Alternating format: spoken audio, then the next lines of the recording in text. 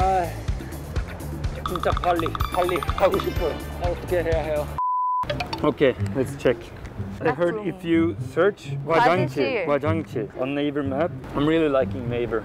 I'm a Naver guy. 여기 있어요. Okay, but kind of hurry. Okay. Kind of hurry. Let's go. 진짜 가고 싶어요. 진짜 가고 싶어요? There's one in the church. 아, 그래요?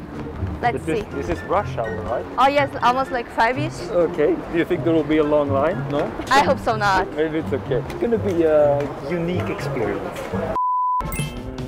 좋은 질문. Actually, yes, we do have like public toilet in Brazil, and it's not really clean and it's really small. So like, I have to ask someone like, can you shut the door for me? Because it's not gonna shut down.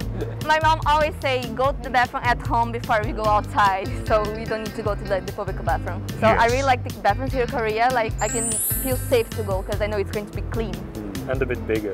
Yeah, and security, of course. In Sweden, we have a lot of forests, so normally people do your business outside, men and women. Oh my god. But do you do? Well, if I'm in a forest, of course. Like, if you're in a big city, like for example, I live in Stockholm, and in Stockholm there is not a lot of forest, and there's a lot of public bathrooms. Those bathrooms generally are a bit smaller, very much more not clean. Yes. In Korea, it's very clean. In Korea, you have the small right there in the hole in the ground. For me, that's quite that's too much. You know? Yeah. Like having to. Actually, yeah. I bet they seem like it would be more difficult. I tried once. You did? Oh my god.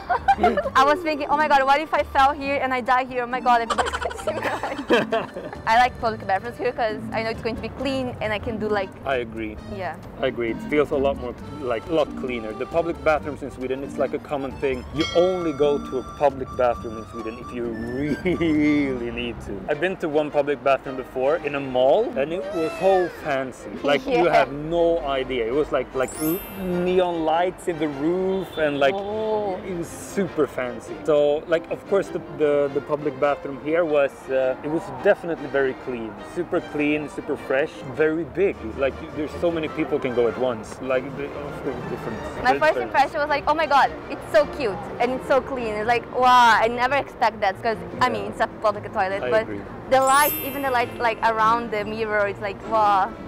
I just feel like they say every time I go to the bathroom, say go to the bathroom now, it's really clean. They say that's so Brazilian of me. Because like, yeah, we don't really have clean bathrooms. I got so lost because I'm from a small city. The only subway station we have in Brazil is São Paulo, and I live in the south and in the interior. So I'm a Chigar girl, so it's really different. It was so horrible to get a metro here. It was a lot of people. It was like really summer and it was so hot, and everybody was stick together. And I couldn't transfer right away because I didn't know we need to transfer. It was so hard. Like, oh my god, what I'm going to do? I even got lost to go home. So I just called a taxi, like getting me out of here. My problem with the subway is my height. I'm 190, so I kind of feel out of place. Like, oh god, you just have to bow down to get on the subway. Oh but my other god. than that, it's like the timetable, a lot of subways. It's so big. Like, there's like so many stations. How many stations are there? It would take like 2 years to discover every station. Like, the subway is very cheap compared to Sweden. It's very cheap. It's the same price in Brazil. It's very safe. It depends if you like.